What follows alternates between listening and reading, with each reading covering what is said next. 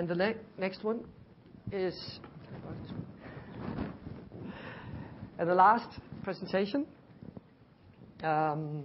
is from Severin.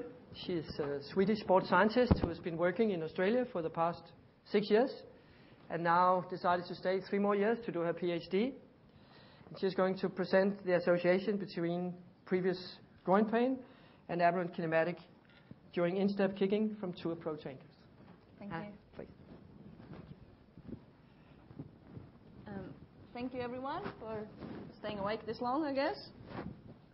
And I also like to thank Per and Adam for inviting me to come along and do this little talk for you. I am presenting my honors research findings, so if you find some gaps in here, do apologize in advance. I'm not going to go through again and talk a bit more about the stuff that we've already covered on the importance of this type of research and how common groin pain is in athletes. What I want to talk about a little bit more, though, is something that we haven't really spoken about yet, and that is pain, and how pain, or previous pain even, affects movement.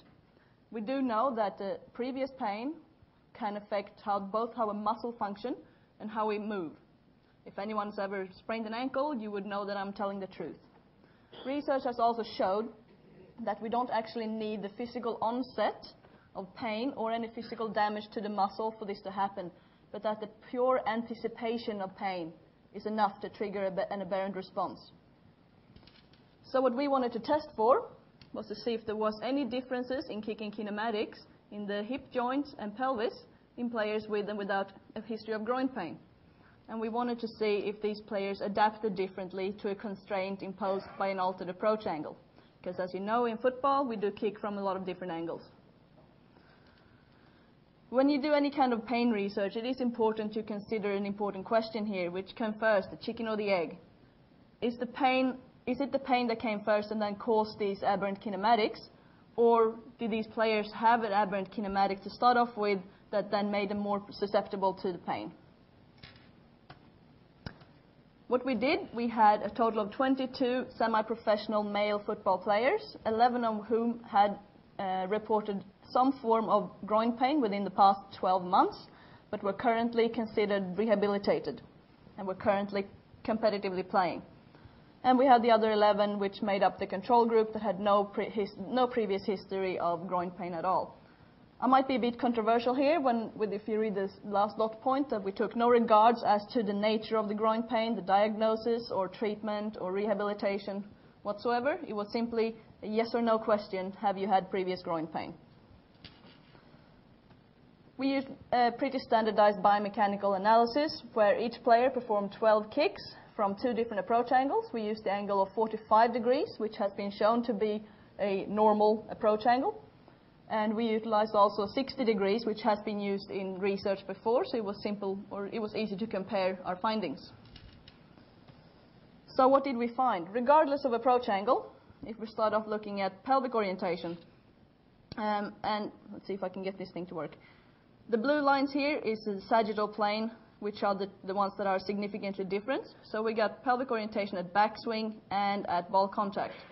If we combine, I should also mention, I forgot that. From now on, I'll refer to the previously groin pain group as the PGP group. If we look at these combined with swing hip, sagittal plane range of motion throughout the kicking action, we see at backswing, the PGP group utilized more anterior pelvic tilt combined with less hip extension. At ball contact, we got again more posterior pelvic tilt combined again with more hip flexion. So it's almost like they're reluctant to open up that hip joint. They're keeping it closed and shut a little bit longer. We also found differences about the stance hip. At ball contact, stance hip velocity was different in all 3 planes of motion. However, I want you to really focus, kind of step back and just look at the distribution between the 3 planes. With the control group, we can see that we have a massive favoring in the sagittal plane and not so much in the other 2. Whilst within the PGP group, it's much more evenly spread across the 3 planes of motion. Stance hip velocity across the entire action also differed in the frontal and sagittal planes. When we threw in the angle of and altered approach angle, and looked at the adaptations. The control group utilized several adaptations that are all consistent with previous research. If we looked for the same adaptations in the groin pain group, we found one that was the same, and that was a more laterally rotated pelvis at backswing, which is probably because they're coming in at a different angle. And then we found a more abducted stance hip at impact, which was something that has not been reported previously. A little bit on coordination we found as well. So these graphs are face plane graphs, and I will explain it to the people in the audience who has not seen these before. This is pelvic motion in the transverse plane, and this is the control group only. So along the x-axis here we have displacement, whilst on the y-axis we have velocity. So this is demonstrating from the point of backswing throughout the entire movement up until ball contact, which is marked by the little x. Blue line representing 45 degrees, red line representing 60 degrees, and this is pretty much what we would expect to see. We see the same kind of curve, just shifted back approximately 15 degrees with this altered approach angle. When we look at the PGP group, there's a few things I want to highlight here. We're not reaching the same peak velocity, so there you can see that the curves will reach much lower. You can also see that although we do have this 15-degree discrepancy at backswing, by the time we reach peak velocity, they're not quite 15 degrees apart anymore. And by the time we reach ball contact, they're definitely not 15 degrees apart anymore. If we're looking at the similar graphs for stance hip coordination, and this can get a little bit cluttered, but stay with me. So this is again the control group for all three planes of motion, so velocity on the y-axis, displacement on the x-axis. Sagittal plane, frontal plane, transverse plane. What I really want you to notice here are these rapid decreases in velocity just prior to ball contact in all three planes of motion.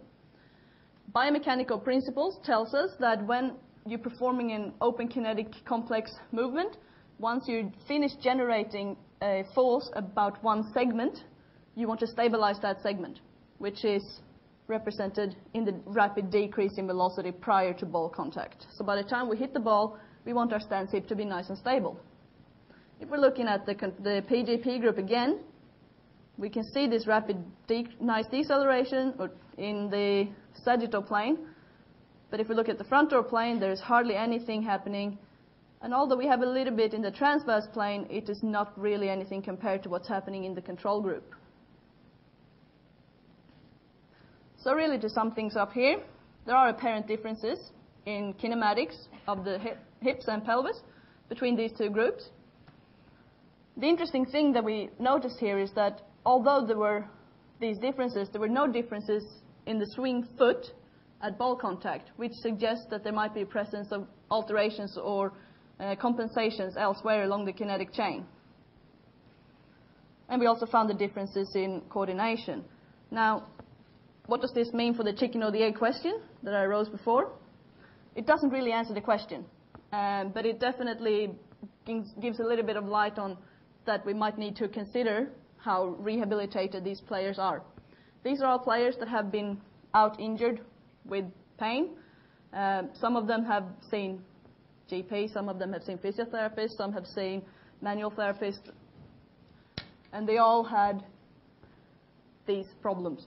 So if the chicken or the pain came first and caused these kinematic adaptations, then we might need to consider were they actually rehabilitated. If the egg or the pain, if the egg came first, or that fact that these players had a predisposed injury risk because of a pre-existing aberrant kinematics, then we might need to consider the coaching of these players at the younger age. So regardless of this, perhaps this is one explanation as to why we get such a high re-injury rate of groin pain in athletes, simply because they move differently. Thank you.